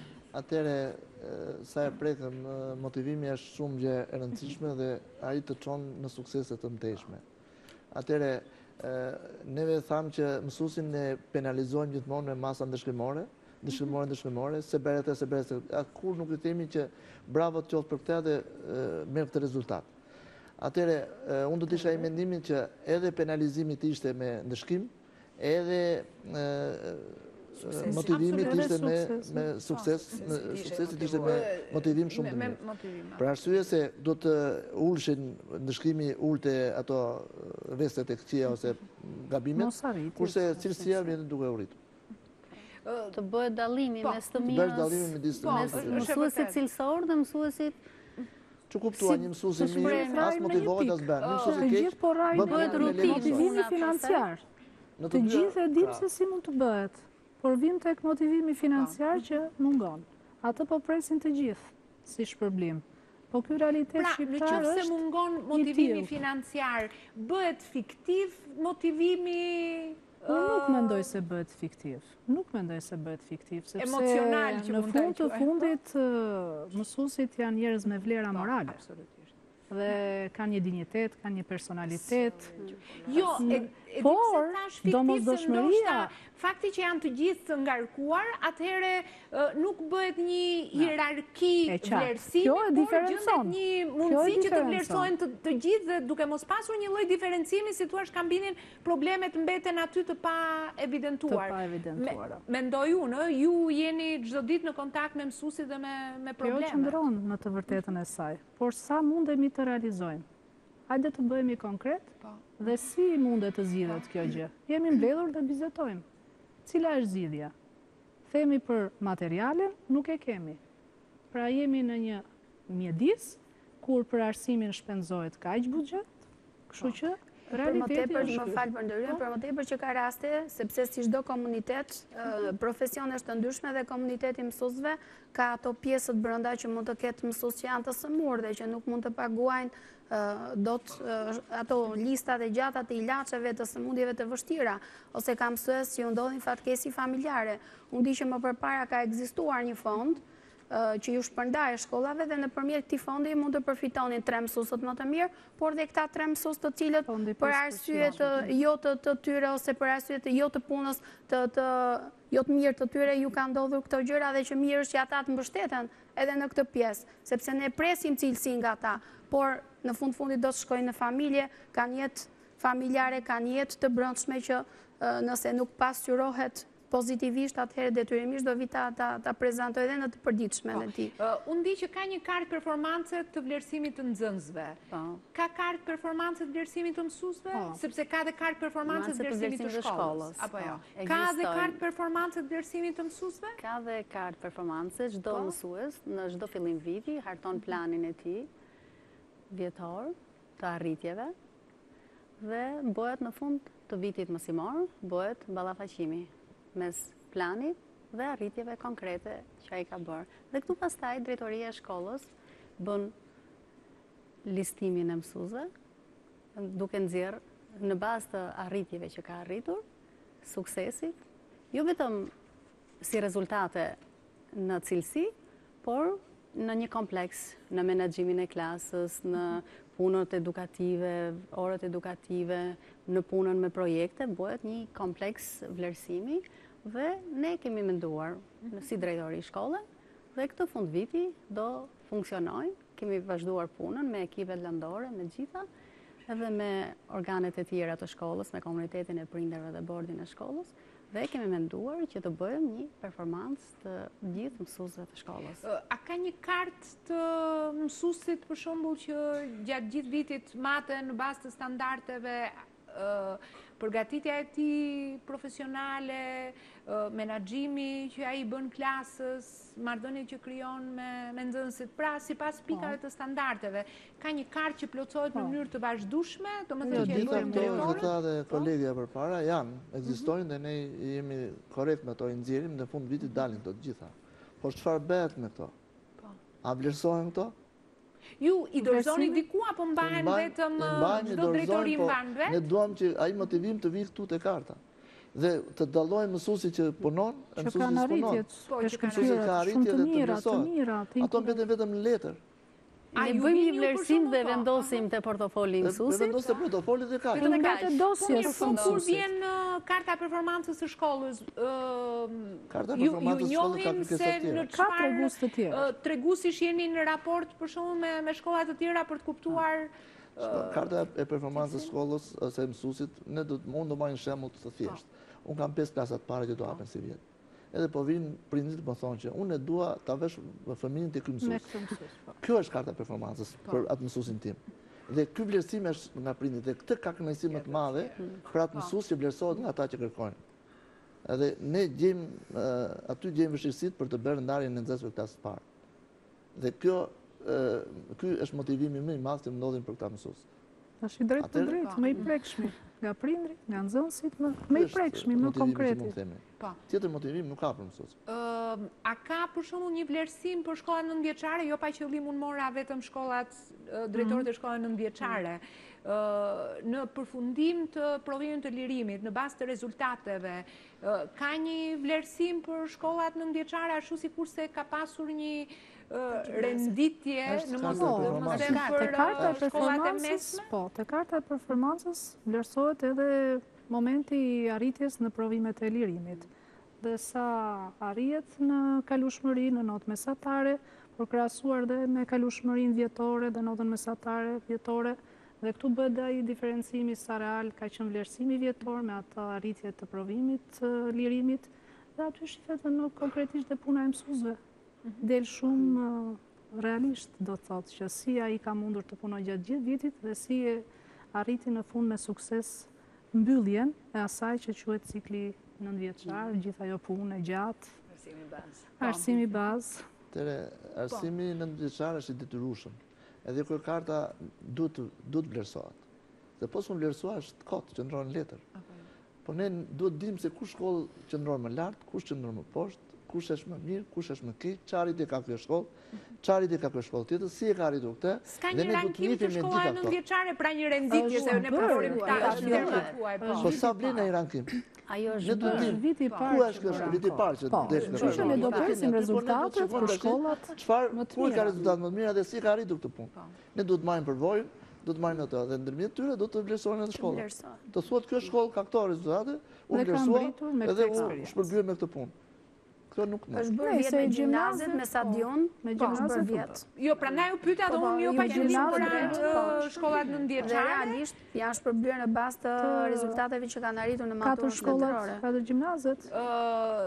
Në përfundim të maturës shtetërore të vitit 2014-2013-14, ky është 14-15, 13-14 u vlerësuan 10 shkolla më të mira dhe të 10 shkollat më të mira, mësuesit e të gjithë këtyre 10 shkollave u motivuan me pagën e 13.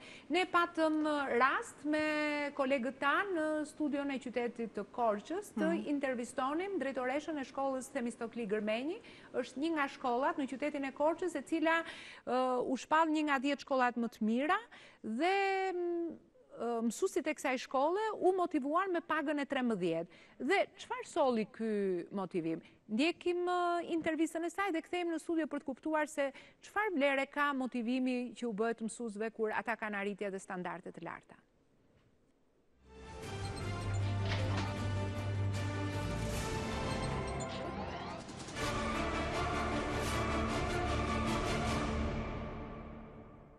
Motivimi është i rëndësishëm. Është i rëndësishëm për çdo lloj pune, përfshirë edhe arsimin. Mësuesit punojnë, angazhohen për çdo ditë të vitit shkollor për të arritur rezultate më të larta. Mirë do të ishte që mësuesit që tregojnë impenjim më të madh apo ata që arrin rezultate më të larta të motivohen, qoftë materialisht, qoftë me mënyra të ndryshme, për shembull tituj për mësues të ndryshëm, rritje në profesionin e tyre e kështu me radhë. Motivimi, unë mund t'jap një shembull konkret, për shembull nga shkolla jonë vjet u vlerësua në 10 shkollat më të mira për maturën shtetërore. Në kuadër të asaj që kryeministri dhe qeveria bën, vlerësuan 10 shkollat më të mira dhe mësuesit e shkollës tonë u vlerësuan dhe me një pagë të 13, me një shpërblim monetar dhe kuptohet që ky ishte pastaj një impenjim shumë i madh që mësuesit i vuri para një detyre shumë të rëndësishme. Ky shpërblim që na u dhan, në thonjza e thënë kjo, ky shpërblim që na u dhan na vuri para një detyre shumë të rëndësishme. Ne duhet punonim shumë më shumë nga që kishim punuar për të mbajtur ato rezultate apo për të çuar ato edhe më lart. Besoj se kjo ka qenë edhe në 9 shkollat e tjera që renditeshin në këtë dhjetëshe dhe që u shpërblyen me këtë mënyrë. Pra, shpërblimi është i rëndësishëm, jo vetëm monetar e theksoj, por është i rëndësishëm. Shkolla juaj funksionon dhe si qendër komunitare, ku mësues të degëve të ndryshme japin kontributin e tyre në kohën e lirë, gjatë pasdites duke u marrë me nxënës apo me grupe të ndryshme në fusha që ata mbulojnë. Për këtë impenjim që ata tregojnë, sa vlerësohen ata, ka hapësirë, janë të vlerësuar se fjalën diçka në kontekstin vullnetar që ata vë. Po, kjo është, shkolla jonë është pjesë e projektit pilot të Ministrisë Arsimit, të zhndërimit të shkollave në qendër komunitare. Si vjetë normat e reja të mësuesve që erdhën e përfshin edhe këta aspekt, që mësuesit duhet I kishte brenda normave mësimore orët që përfshihej në pasdite në shkollën qendër komunitare, megjithatë në shkollën tonë kjo nuk ka ndodhur. Duke qenë se ne I kishim bërë ndarjet e orëve dhe nuk patëm kuadër test të mjaftueshëm për ta bërë këtë gjë, mësuesit punuan me projekte të shumta, me përforcime, me aktivitete të ndryshme, në përfshirje në projekte dhe aktivitete të bëra nga institucione të tjera dhe gjitha këto I kishin mbi normë. Nuk ishim pra brenda normës mësimore dhe as nuk ishte pagesë shtesë për këtë. Pra, është në kuadër të asaj që ata ndjenin një dëshirë dhe një detyrim moral për të bërë pjesë e këtij projekti të zhndërimit të shkollës qendër komunitare dhe dhanë kontributin e tyre. Ajo çka në fund morën ishin kënaqësia që u jepte puna me fëmijët, me nxënësit, me projektet, me rezultatet më të larta që mund të ndjenin nga konsultimet e shumta që bën gjatë gjithë vitit, por nuk është se kishim një pagë shtesë në kuptimin apo diçka monetare shtesë për këto orë që kishin mbi normë. Megjithatë puna u bë, ndoshta bien pak në kundërshtim me atë që tham pak më parë, megjithatë motivimi është I rëndësishëm. Këta mësues nëse do të motivoheshin, kuptohet që do të kishim akoma dhe edhe më shumë gjithë përfshirje.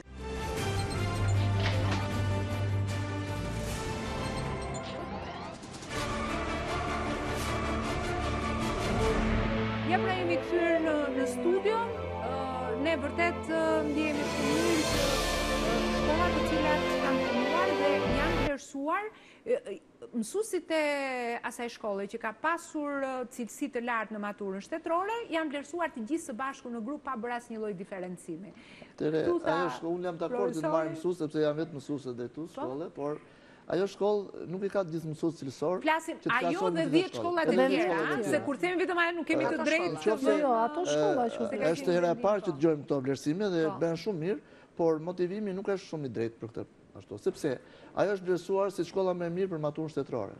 Po viti I parë dhe I dytë, aty ka 60-70 mësues. Kanë marrë gjithë shpërblimin njësoj. Ku është motivimi këtu? I vetëm shkollës dhe morën gjithë ta mësues. Po ke mësues shumë të tjerë në shkolla të tjera që janë shumë të mirë se ata, do t'i marrësh tek e tek si mësues dhe nuk kanë marrë motivim.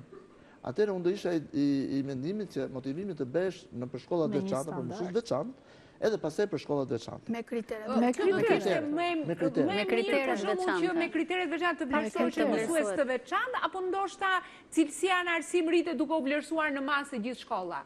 Ju pyes juve njerëz si specialistë pastaj ma thon Përpara se të jam përgjigje pyetjes tuaj, do të kërkoj ta përsërisësh, me që më keni pyetur gjithmonë një detyr kur ka qenë fjala për politikë arsimore. Zonja me të drejtë falenderoj se qeveria tha, na dha këtë. Edhe ajo që bie në sy është qeveria. Kjo është pasoja. Shkaku kush që? AKP-ja, Agjencia Kombëtare e Provimeve. Kur bëri raporti publik, gjykoi që është mirë në këtë renditje le ta cilësoj për opinionin njerëzit, gjithë arsimdashtit, ose duke duan arsimi, por kanë interes ta din që shkollat janë renditur në këtë mënyrë. Me të drejtë shtrohet shqetësimi. Nuk gjejmë zgjidhje. Si do t'ishte më e mira. Ka lënë që mësuesët I shoqërojnë. Nxënësin e marrin në vitin e parë deri në maturë. Ai ka të drejtën e shpërblimit dhe duhet. Dhe ka këtë. Ka lënë të tjera, unë ku kam qenë 17 vite, kam pas vetëm matura.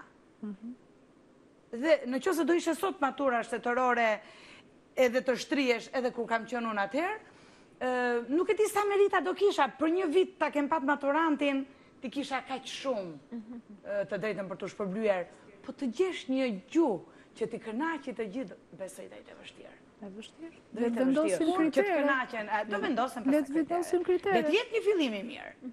Po pra. Dhe të jetë një fillim I mirë. Para pak kohësh ka qenë një stimul për mësuesit e matematikës e të fizikës, që merren diku më shumë 1% dhe 10% më shumë se sa mësuesit e tjerë. Edhe një normë pak më të ulët. Dhe një normë pak më të ulët. Jo, mund ta ketë normën parapar, por me shpërblimin më të madh. Po u bë dhe me orë. Nuk është më. Mësuesit e matematikës dhe fizikës kanë vështirësi më të mëdha se sa të tjerët. Unë nuk po them se edhe mësuesi I letërsisë si ka këto vështirësi, por duhet të ketë një dallim midis këtyre. Sepse ka një motiv. Profileve ose shefat e departamenteve që ka në quajnë lëndë të letë, ja ke vlerësimi kombëtar doli, quajnë lëndë të letë edukatën, po themi në ciklin arsimit bazë. Edukata është lënda më e vështirë. Po të trajtohet. Është lënda më e vështirë. Edhe unë gjithmonë maturantëve kam pas thënë, Nuk jam shumë krenare sa ju bëj shkencëtar, në kuptimin, jo se ne i bëjmë shkencëtar, po do për aspektin shkencor.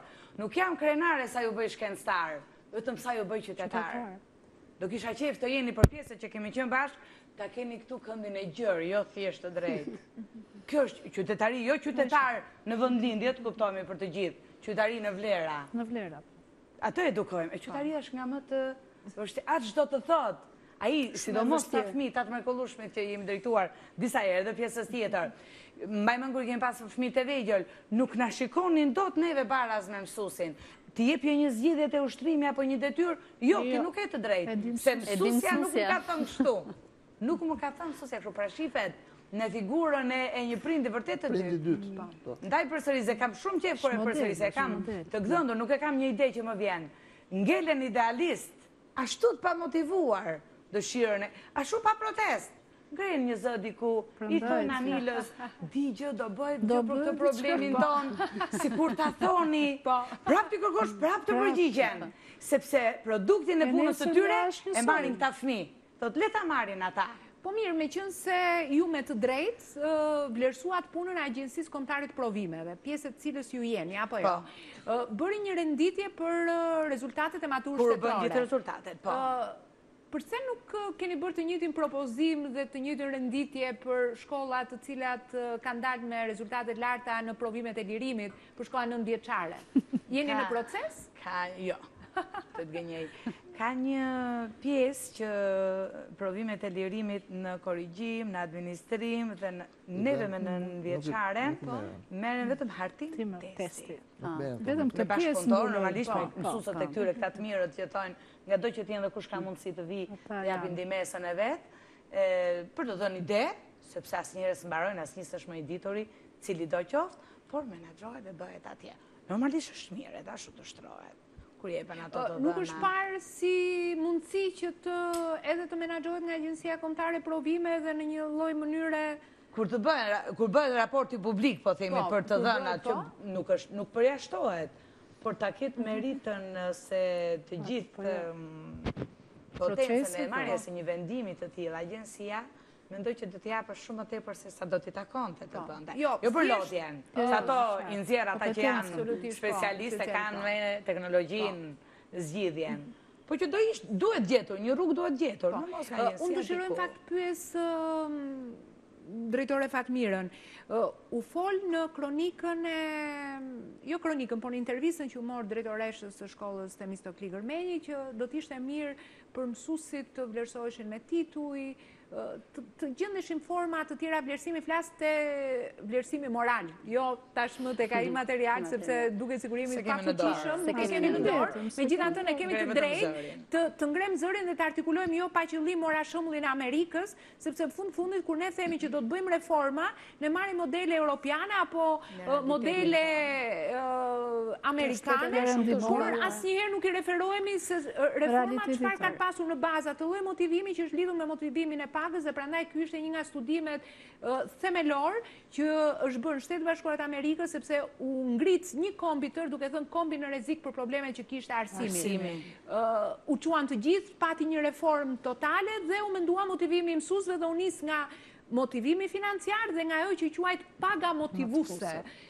Por ne nuk e kemi këtë, po me titujt, sepse ne duke i pasur kaq pasionant, kaq të përkushtuar mësuesit, knaqen nga kur takojnë nxënës në rrugë që i vlerësojnë, po knaqen kur ne u i artikulojmë në një studio, kur i nderojmë, po pse jo, dhe kur marrin një certifikat në fund.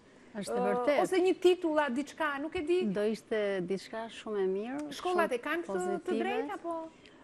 Këto mund ta marrin me iniciativën e tyre, por jo që të jetë e ligjshme. Kupto? Thjesht, për shembull, siç e përmenda edhe një çik më parë, ne kishim 2 mësues që dolën në pension, u bëm nga fest simbolike, nga një certifikat, po ishte thjesht nga ana e drejtorisë. Kupton, ndërsa nga organet vendore të arsimit, zyrat arsimore apo organet të pushtetit vendor, asgjë, për shembull. Kuptoj që duhet ishte një respekt për një mësues që ja ka kushtuar gjithë jetën, gjithë karrierën arsimit. Unë në fakt kam dashur gjithmonë ta bëj një emision më vete, se nuk është thjesht një fest që i bëhet një mësuesi që del në pension, apo një punojësi që del në pension, por është nderimi i institucionit për gjithë gurët kilometrik që ai ka dhënë brenda një institucioni, që do të thotë ka vullosur një vlerë, ka një kontribut, ka ndërtuar një rrugë e cila duhet nderuar. Ne në rrugët dhe në autostradat themi rruga filan, kilometri kaq, në fundit kontributi një mësuesi është pikërisht kontributi në kilometrin 1336 për shembull në shkollën tuaj apo jo? Ne faktikisht në shkollën tonë kemi marrë një vlerësim. Dhe konkretisht kemi marrë për mësuesin e parë që e hapi shkollën dhe punoi gjatë gjithë jetës, sa jetoi, punoi në shkollën tonë. Ai ishte një mësues i nderuar, gjithë pasion, gjithë respekt, punoi me një devotshmëri, me një pasion, nguliti te brezat. Ai mësoi të gjithë prindërit, gjyshërit tanë, saqë ne kur u vendos emri i shkollës tonë, emri Sherif Dervishi, u ndihem shumë të vlerësuar, por përkundrazi, jo vetëm neve, të gjithë ai brez që ky mësues u kishte mësuar, sepse kishte arritur kalon gjurmë të thella të çdo nxënës i tij. Dhe ditën që u bë ceremonia vendosjes së emrit, ne kishim ftuar ish nxënës të profesorit, ato flisnin me një pasion, me një respekt që edhe ne që nuk e kishim jetuar, u ndjem dhe menduam se ne si shkollë ishim të respektuar dhe të privilegjuar që shkolla jonë e mori këtë emër, sepse e meriton. Propozimi erdhi nga ju? Apo ishte i komunës? Ishte i komunave, sepse atje ne funksionojnë komunat, ishte i këshillit të komunës, u mor vendim anonim, kupto, me unanimitet të plot, dhe shkolla sot gëzon emrin e mësuesit të parë. Ne në fakt kemi pasur kënaqësi, si thua, të marrim një pjesë nga ceremonia që është organizuar në shkollën tuaj. Duhet thënë se mësuesi i parë i shkollës tuaj, ai që e themeloi shkollën, është zoti Sherif Dervishi, është babai një prej profesorëve tanë të nderuar. Ne kemi mik të studios son, por ai është mik i të gjithë studentëve, të gjithë njerëzve që i ndihmon me studimet e tij, siç është profesor Zyti Dervishi. Ne do të ndjekim kronikën se si e shohin dhe vlerësojnë figurën e zotit Sherif Dervishi dhe kthehemi në studio.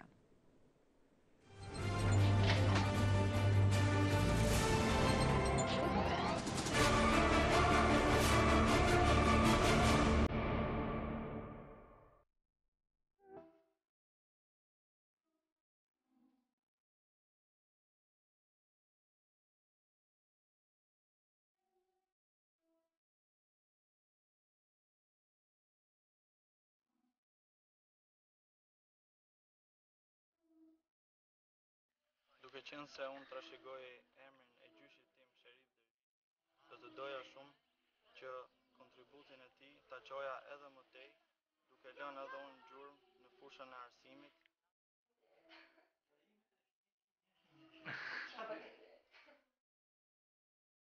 Poezi për gjyshin tim Sherif Dervishi. Gjyshi shtrenjtë, më kanë munguar për këdhjelet e tua dhe fjala jote e mençur dhe e ngrohtë.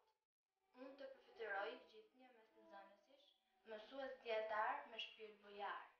Jetove pak vite, u përgjakë në luftë për liri, dhe me penë u përpoqe të përhapit dije e mirësi. Jam krenar e gjyshi im për shembullin e mirë që lëm mbi këtë dhe. Si mësues i parë dhe idealist, vendlinje të nderoj me emrin tënd, shkollën e Budullës pagëzoj.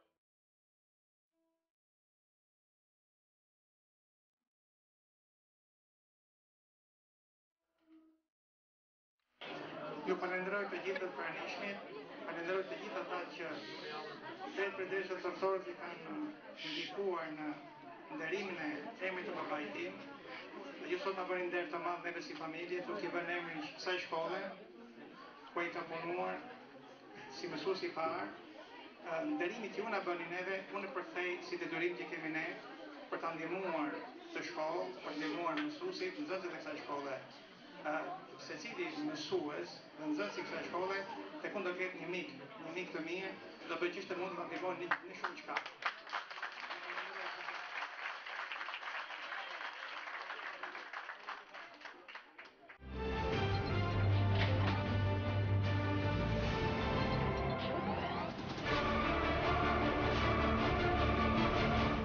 Ja pra jemi kthyer në studio, në kuadër të nderimit dhe vlerësimit të profesorit që themeloi shkollën tuaj. Ju keni përgatitur, jeni nxënëse e kësaj shkolle apo jo, dhe keni përgatitur diçka? Po, mundet me mikrofonin. Dita e 5 marsit ishte një ditë e veçantë për të gjithë ne, pasi atë ditë shkolla jonë mori emrin e mësuesit të parë të shkollës Sherif Dervishi. Unë kam përgatitur disa vargje, kushtuar asaj dite dhe në nderim të atij mësuesi dhe vetë titullohet Emocion. Data 5 mars, emocioni veçantë. Shkolla jonë identifikohet me emrin e mësuesit të parë. Sherif Dervishi, një emër shumë i dëgjuar, pasi brezat të tërë nxënësish ai ka mësuar. Sa më madh flasin ishën nxënësit e tij, për mësimet, për fjalët, për gjërat e bukura që u ka mësuar ai. Në këtë ditë të bukur, çdo fytyrë ndren, pasi tek ato do të mbes gjithmonë i gjallë ky kujtim. Shumë bukur, ne.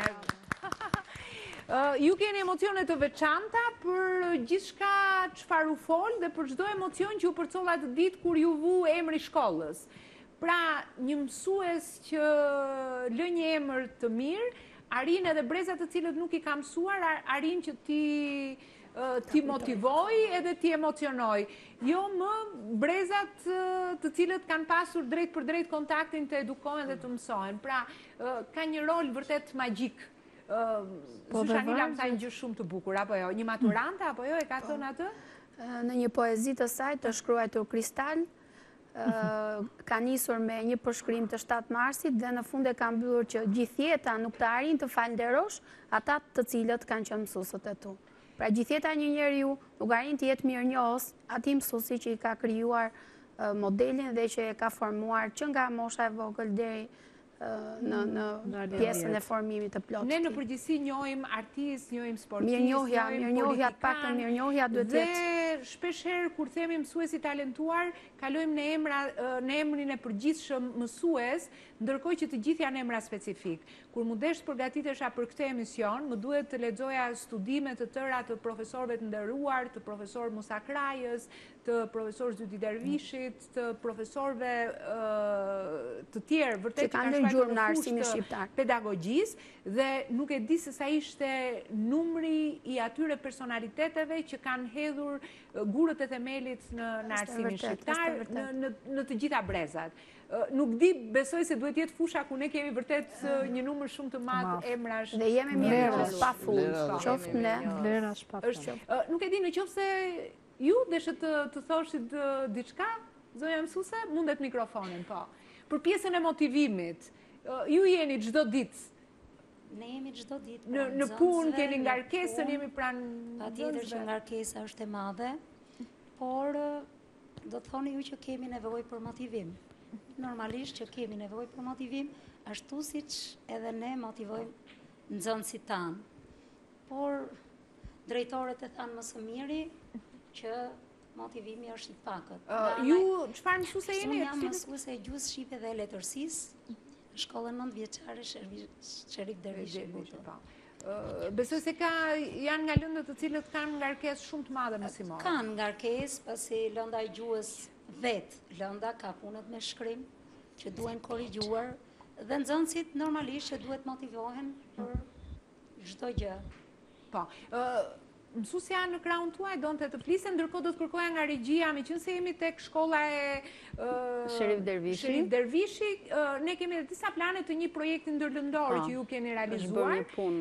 Ishte dasma tradicionale e zonës suaj. Që kështu ishte gjë shumë e bukur që ju e kishit realizuar, ne gjatë kohës që ju flisni mund të shikojmë planet e projektit, apo jo? Atëherë, unë desha të përmend pak motivimin më të madh që kemi patur gjatë gjithë tyre viteve, që të paktën unë kam tek ky kolektiv, njëri nga mësuesit e vjetër që ka punuar 46 vjet pikërisht në këtë shkollë, na thoshte që shikoni se rroga e shtatorit ne nuk e çojmë dot në shtëpi, sepse duhet të plotësojmë parat për librat e nxënësve, që kishte shumë nxënës që mase nuk arrinin dot që të blejnë librat sepse ishin në i siguronim ne, fletorët i sigurojmë ne, ishte ai i pari që merrte furçën dhe lyente, ndërkohë ne thonë, avash po ne jemi mësues, nuk kemi bojaxhi.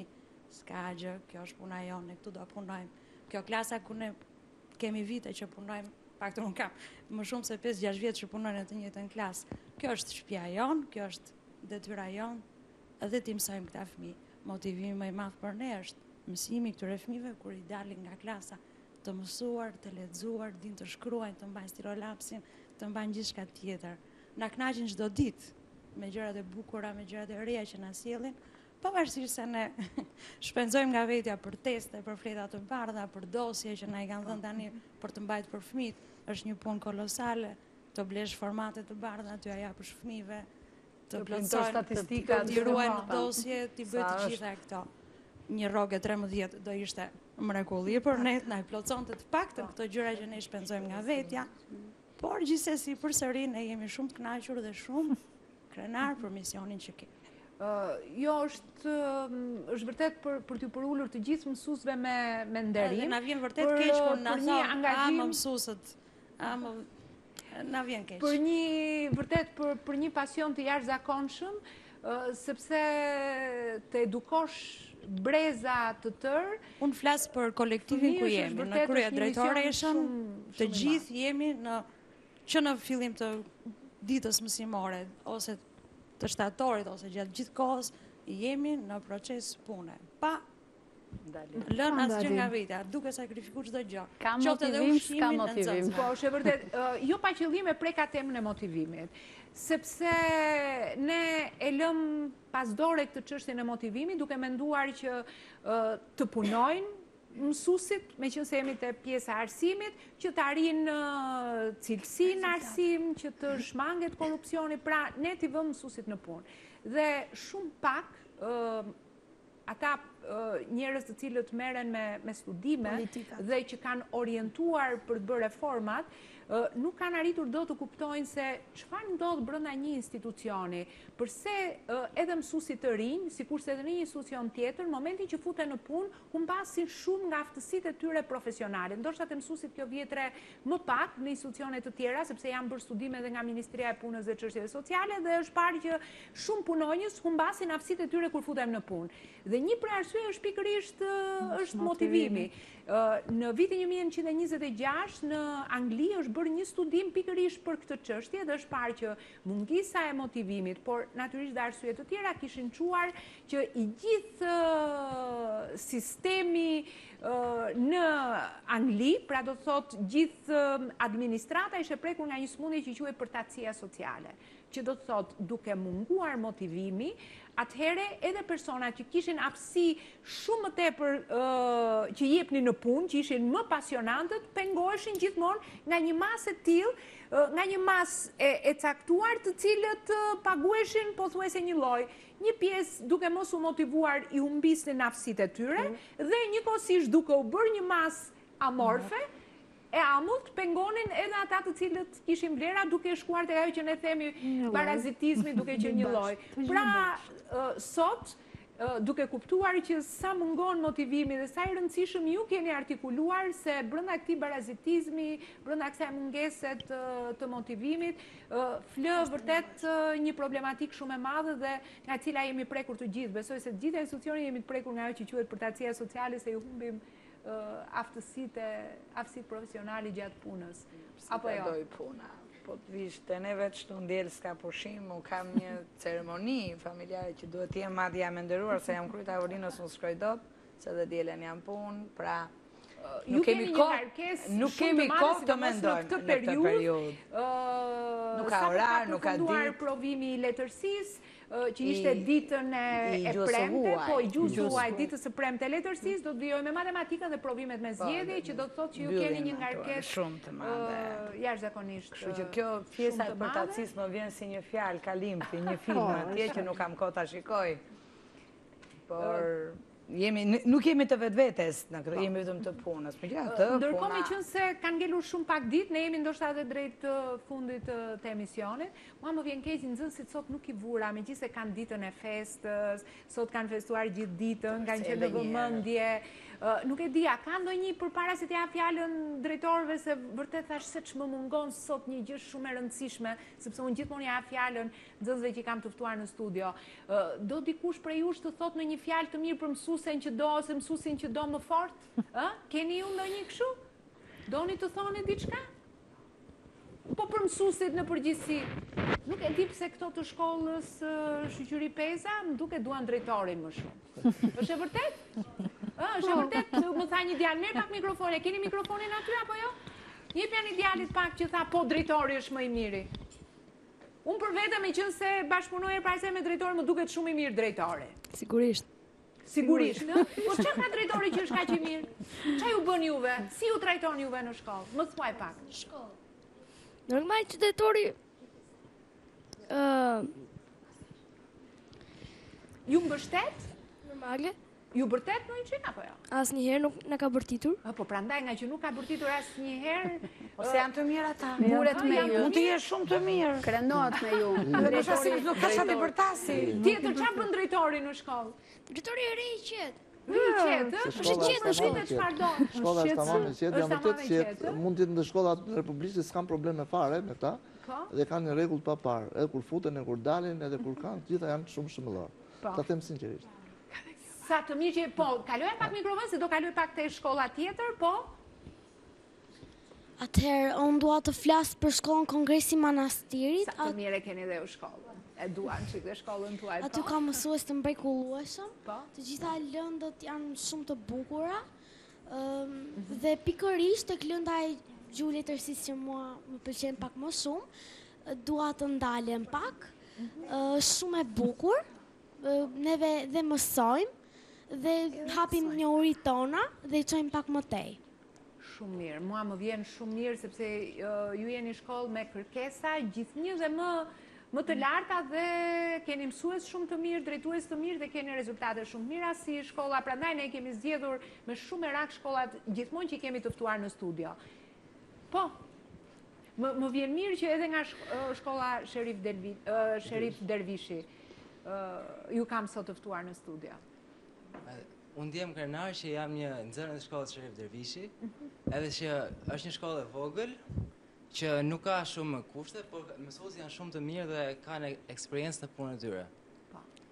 Ne kemi marrë pjesë në shumë aktivitete ndryshme, shkollore, si edhe dasmë shqiptare që pa më përpara, edhe morën pjesë mësues ndryshëm. Filloi si një temë e lëndës së gjuhës, por u kthy një aktivitet ndërlëndor, të cilën morën pjesë mësuesi i gjeografisë për informacione për vendin, mësuesi e gjuhës, e muzikës, edhe të tëra këto u mblodhën dhe krijuan diçka shumë të bukur, të cilën ne shijuam shumë, edhe shpresoj se nuk do të rroj asnjëherë, edhe pse këtë vit do të mbaroj.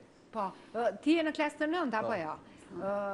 Do mbarosh, unë do të kisha dëshirë se kur të fillonte sezoni tjetër i Auditor Arsimi të vini me kamrën tonë, por ti do të shkosh në një gjimnaz, në Krujt? Në lice. Në lice artistik? Po pse s'tua do të kemi afër. Jemi tu afër. Për sytë tu të bukur dhe për buzëqeshjen më të bukur, më rezatuese që kam pasur në studio, ti nuk do të më harrosh. Po, nuk do të më harrosh, ne do të jemi në kontakt, unë do të ftoj kur ti jesh nxënës në një duar trokitje për të gjithë nxënësit e mrekullueshëm që pata në studio, po shkojmë drejt fundit. Po ju pyet si drejtor, keni menduar ndonjë gjë kështu të veçantë si në fund viti për mësuesit apo akoma mendoni për nxënësit? Duhet të mendojmë dhe unë kam një mendim të mirë, se ashtu si shkolla Sherif Dervishi, edhe unë kam një mësues që ka filluar shkollën, një mësues fizikulture, e ka filluar punën që në fillim të shkollës dhe vazhdon tërkohën aty. Shpëtimi. Edhe shpëtimi. Po, është mësues i talentuar, e ka shërbyer, e ka gjyshër e stërgjyshëri mund t'i ketë aty. Janë gjithë dore ati. Dhe tash unë do mendoj një motivim të mirë për të kujtuar në pension, por me sa mundsi kam unë. Më vjen mirë për që dëgjoj për shkollën Shoqëri Peza. Kam qenë ish drejtuese e shkollës Shoqëri Peza dhe vazhdoj tradit dhe me shumë vlerësim dhe respekt për mësuesit e asaj shkolle, por me shumë respekt për mësuesit e shkollës Atë Zefllumi, që i vlerësoj pa mas për profesionalizmin, për kushtimin, seriozitetin dhe për gjithë arritjet e deri tanishme, nuk e i vën një emër në pak vite e shkollë e re, por ka bërë shumë, vetëm 7 vite dhe ka arritur rezultate shumë të mira, si në procesin mësimor dhe në gjithë detyrimet e tjera që janë ngarkuar. Po, edhe nga një fjali themi drejt Unë do t'ju uroja të gjithë fëmijëve shqiptar gëzuar një Qershorin dhe festa tyre të jetë gjithnjë dhe festa jonë, sepse secili brenda vetes ndihet pak fëmijë të dashuroj gjithë jetën, shkollën, mësuesët, sepse asnjëherë nuk do e vije keqja nga kjo. Po.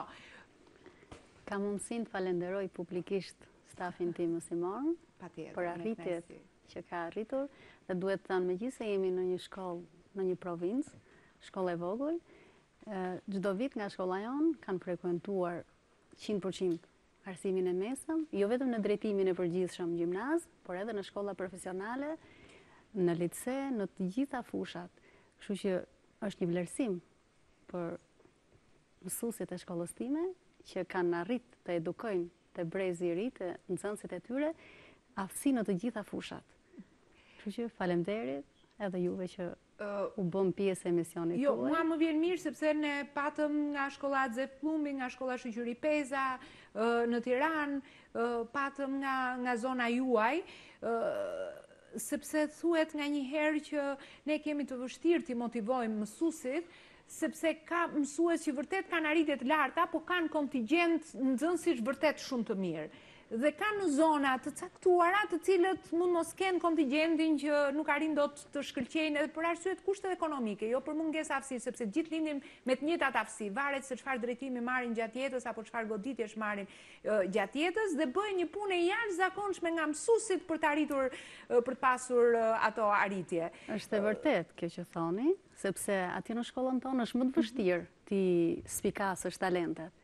Po mësuesit kanë arritur ti pikasin nxënësit që kanë aftësi në pikturë, kanë aftësi në muzikë, kanë aftësi të gjithanshme në sport, edhe kështu që kanë ecur. Po. Agjencisë Kombëtare të Provimit ja lash fjalën e fundit. Leja fjalën e fundit, unë falenderimin do ta nis me juve që e mundësu të jetë urimi që nga këtu i një Qershorit.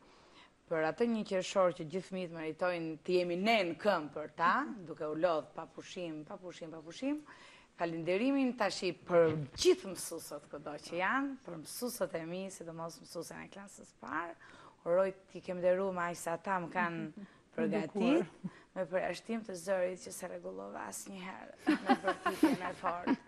Edhe me pasionin, po. Ja, tash në fund ta kam mendjen për nas për tas. Po ta kem mendjen unë që të ul zërit, nuk do të them ato që dua. Ndoshta do ishte shumë e mirë po të ishit bërë gazetar se edhe ne bërtasim. Ndoshta na e kërkon profesionin, nuk e bën dot punën e sepse ti do flasësh dhe do ndalosh kur do intervista.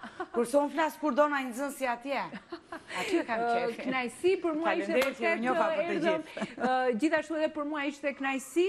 Gjithmonë nuk e di, do t'i referohemi ati vargu brilant poezisë mësuesit e fshatit, shkrimtarit tonë të madh Ismail Kadare, të urtë të gjerë në dhimbje, të thjeshta të gjerë në madhështi. Asnjë fjali që mund të jetë për mësuesit nuk e ka tejkaluar këtë varg i cili ka thënë të gjithë. Vërtet desha mirënjohje në një ditë për fëmijët, por si thuhet ne nuk mund kemi shkolla të mira, nxënës të mirë pa mësues shumë të mirë. Nderim dhe mirënjohje të gjithë mësuesve. Ne në këto momente, meqense jemi për një Qershorin, e kemi televizionin mbar kombëtar, tashmë kemi hapësira mbar kombëtare, në Prishtinë është organizuar një festival mbar kombëtar në kuadër të një Qershorit. Ne do të ndjekim një kronik të shkurtër dhe do t'ju propozojmë pastaj se cila është pjesa e dytë e emisionit Auditor Arsimi. Për të dytin vit me radhë, Prishtina e të vegjëlve ka jetuar me emocionet e Vihuela Fest. Një aktivitet me përmasa mbar kombëtare për këngën e të vegjëlve ka gjetur stren atë që njihet si Salla e Kuqe në kryeqendrën kosovare, ku gjendet momentalisht edhe qendra kulturore e fëmijëve. Në skenën e festivalit u ngjitën 22 këngë të kompozitorëve përgjithsisht me emër nga thuajse të gjitha trevat shqiptare, me interpretët e tyre, që vinin nga qytete të ndryshme të Kosovës, por edhe nga Maqedonia dhe Shqipëria. Profesor Naser Dula është promotori i këtij aktiviteti, duke kthyer një traditë të bukur në Prishtinën e talenteve muzikore. Një juri profesionale me emra të njohur ka ndjekur interpretimet dhe natyrisht që ka hasur vështirësi në përcaktimin e fituesve gjatë gjithë spektaklit, i cili u prezantua nga modelja si Drita Sardikaj. Doja që dhe tani të falenderoj edhe Radio Televizionin e Shqipërisë, që ndodhet këtu me ne. Emocionet e konkurimit janë bërë më të forta në momentet e shpalljes së fituesve. Juria ka ndarë çmime të ndryshme, duke nisur me performancën, interpretimin më të mirë dhe 3 çmimet e para.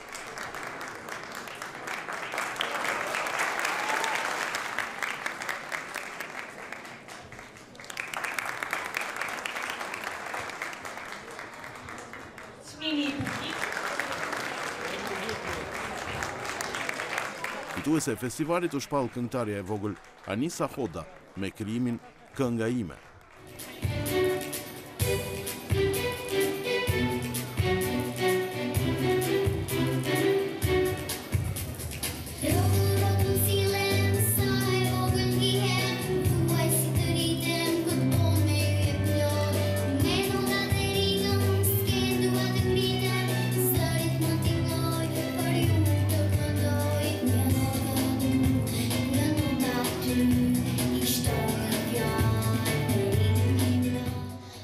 Kam qenë shumë e gëzuar dhe mendoj që e kam pritur këtë çmim të parë. E ke menduar ndonjëherë se do ishte fituesi e këtij festivali? Kur se kam menduar. Ti je më shumë për atë këngën që të vjen melodioze që sipas muzikës apo të pëlqen më shumë teksti? Mu teksti më shumë. Por vesh se je edhe prezantuese emisione kështu. Në të ardhmen do të jesh një këngëtare e mirë apo një prezantuese e mirë? Unë do jem një këngëtare shumë e mirë në të ardhmen. Çfarë ke ëndër që të bësh nesër? Unë kam ëndër që ti tregoj shokëve dhe shoqeve të klasës që ata të më duan më shumë dhe të jem e famshme në këtë qytet, në gjithë Kosovën, Shqipërinë dhe vende të tjera.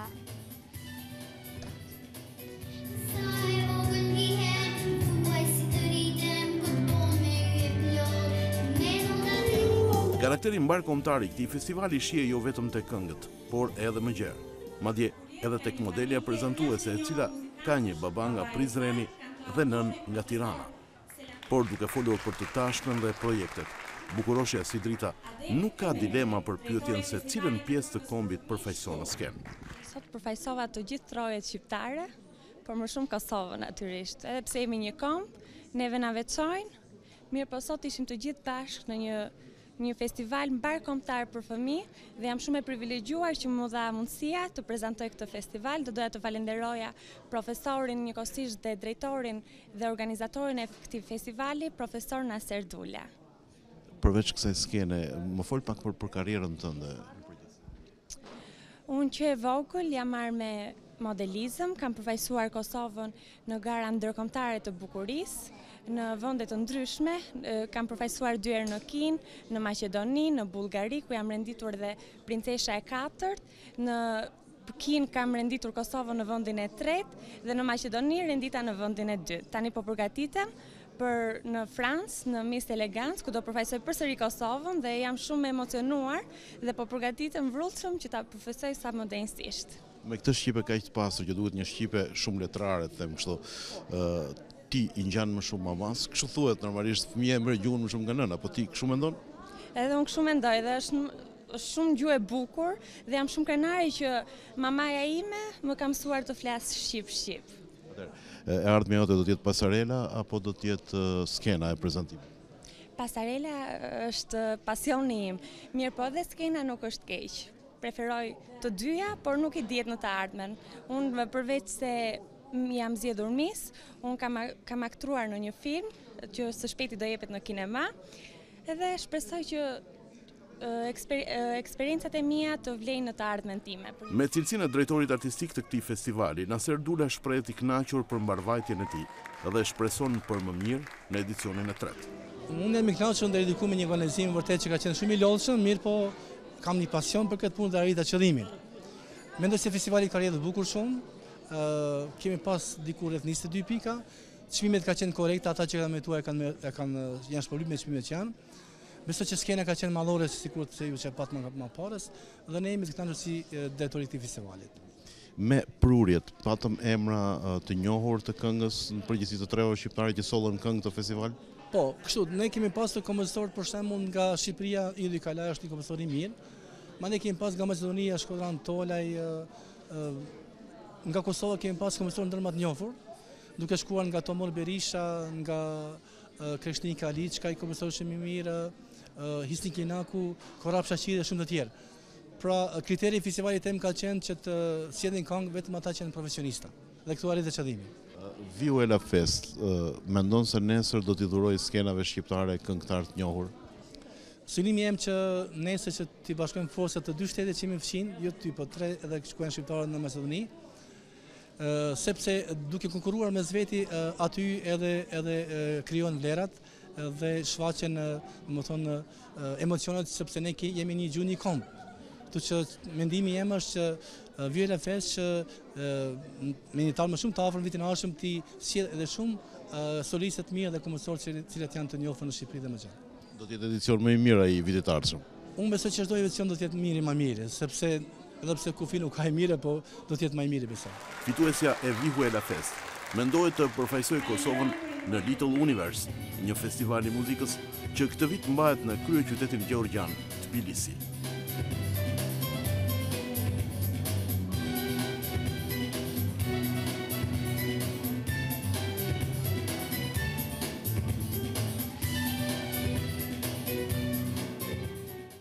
Ja pra jemi kthyer në studio, tani do t'ju propozojmë pjesën e dytë të emisionit Auditor Arsimi. Prap nga një punë e përkushtuar e një mësuesi do ta nis shembullin. Diku në një nga shkollat e qytetit Shkodrës, një fëmijë e kishte të vështirë që të mësonte. I shmangej çdo lloj kërkese që mësuesit i jepnin. Ai mbante me vete vetëm një libër, ishte një libër i tillë, një libër me figura siç është ky i mumjes, sepse sot bota emancipuar ka ecur shumë përpara, bota moderne prodhon forma nga më të ndryshme të librit. Dhe mësuesja që e mori në klasën e vet, sepse ishte pamundur që mësuesit e tjerë ta detyronin atë që të mësonte, i mori pikërisht këtë libër. Jo t'i merrte librin e abetares, po mori pikërisht këtë libër dhe filloi që t'i tregonte pjesë nga libri, ajo vetë filloi të qeshte dhe fëmia e pyeti, ai që nuk ishte folur deri atëherë, pse qeshe? Po ja tha qesha sepse pash figura shumë të bukura, ka anekdota të bukura që lidhet për egjiptianët e lashtë, për mumjen, dhe ai me këtë lloj interesi, duke lexuar librin dal nga dal, filloi të mësoj dhe mbas disa vitesh doli një nga nxënësit e shkëlqyer të shkollës. Mirë po, prindrit kur kishin shkuar në për librari të ndryshme për t'i blerë djalit libra, kishin parë që në për librari gjendeshin dhe këto libra, ku flitet për historinë e Egjiptit, ku flitet për historinë e Romës së lashtë dhe libra të tjerë. Mirë po, ne na lind pyetja, nuk mund të ketë libra të tillë për historinë e Shqipërisë? Dhe pikërisht një libër i çmuar për bibliotekat tona është pikërisht ky, Iliria, toka jonë e lashtë, e realizuar nga një nga studiusit, por dhe kolegi i yni televizionit shqiptar, Taulant Hatia, pikërisht ky libër. Ne do të kemi tani kënaqësinë të gjithë së bashku kuptojmë se çfarë vlere e shtuar është ky libër në bibliotekat tona. Dhe këtë do ta kuptojmë duke ndjekur këtë intervistë me Taulant Hatin, dhe gjithë vlerat që ky libër historik, i pari për historinë e Shqipërisë dhe krejtësisht i veçantë në libraritë shqiptare dhe në stendat shqiptare, vjen për publikun shqiptar. Këtu dhe me këtë intervistë ne përfundojmë për ditën e sotme emisionin Auditor Arsimi. Meqense nuk do të kemi mundësi më të kthehemi në studio, i uroj të gjithë që janë në studio, të gjithë ata që pata të pranishëm, por edhe të gjithë fëmijët dhe mësuesit, gëzuar ditën e Qershorit fëmijët dhe nderim dhe mirënjohje për të gjithë mësuesit e Shqipërisë. Ndjeki materialin dhe më pas miru takofshim të hënën e ardhshme në Auditor Arsimi.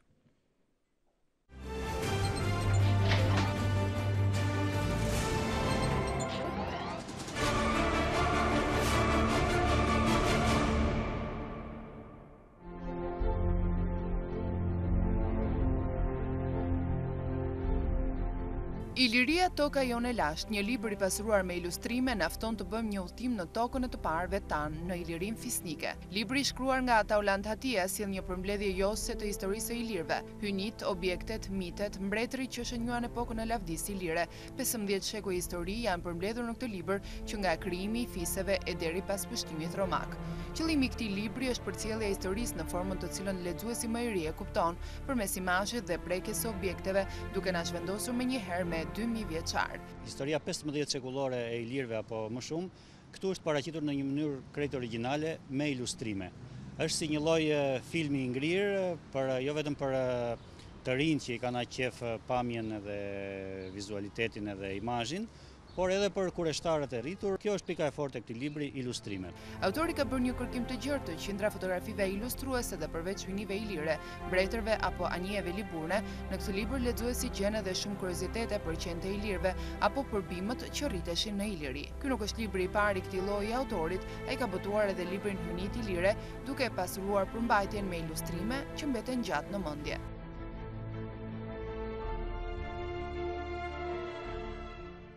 Taulant, të gjithë kemi tashmë në dorë një libër shumë interesant, Iliria, toka jone lashtë. Ky është një botim vërtet shumë I veçantë, janë nga ato botime të cilat shtëpitë botuese më prestigjioze në Europë apo në Amerikë nxjerrin botime për pjesët më të veçanta të historisë së popujve të tyre, pjesë enciklopedike për t'i dhënë një kulturë më të gjerë grup moshave të caktuara të fëmijëve dhe kryesisht nxënësve të shkollave.